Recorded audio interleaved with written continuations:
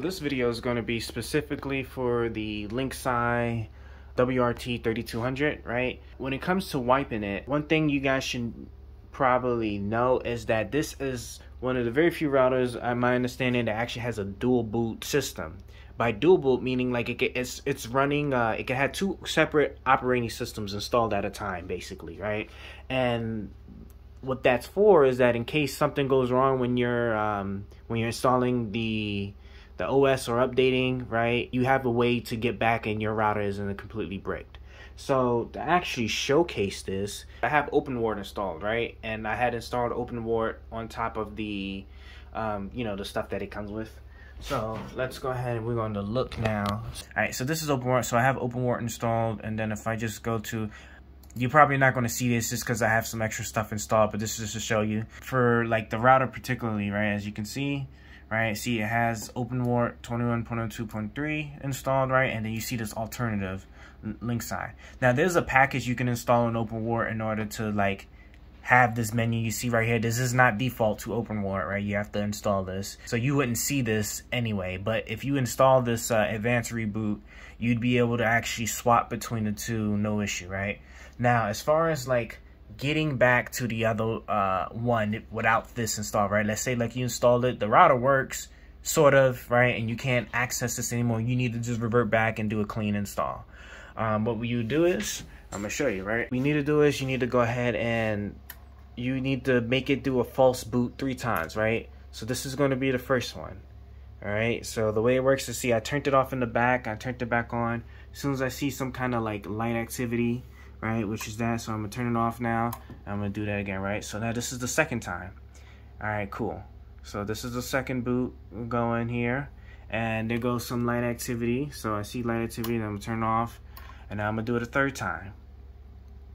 And now let's see here, right? And you have to do it 3 full times, right? So this is the third time. You see the light activity, cut it off, and I cut it on. So now that we did that, now it's going to boot into that other partition. There's no light indication or anything like that that shows it. We're gonna go ahead and assume it worked, right? We'll know when it comes on. And we're gonna try to sign back into the router. Obviously, if the router shows us the default Linksys like page or whatever, and not the OpenWrt stuff, then we know that indeed worked. So I'm just waiting for this to come up, which I think it did.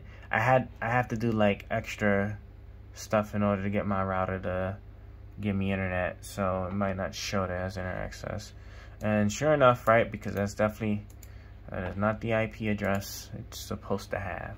All right, so I'm putting in the address for the router, right? And look at that, right? And see that? Now it's giving me the Linksys stuff. And once you get in there, you need to put in the default router and password, whatever it is. I don't know I'd have to like do a quick Google to see. I guess it's admin, all right? So the default is admin, which of course, you definitely want to change. Never leave the defaults on there. But that's how you actually access the second boot partition in your routers, which is super helpful when you want to go back to manufacturer firmware, or you want to like reinstall OpenWrt. One important thing to keep in mind is that OpenWrt, so every time you install the operating system on this router, it installs it on the other partition and then activates that partition. So if I install OpenWrt from here, it's going to leave this intact and install OpenWrt over the other partition, right? And then it's going to boot that one. And that's the one it's going to use from that point forward.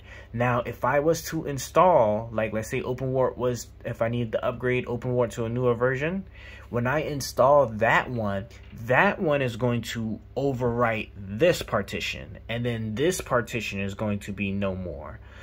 So if you always want to keep the Linksys, like the manufacturer one, like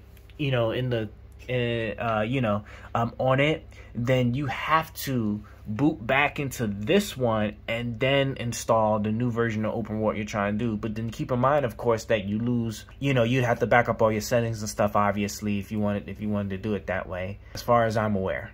So with that being said, that is the end of this video, and I hope you guys learned a lot from it. Bye.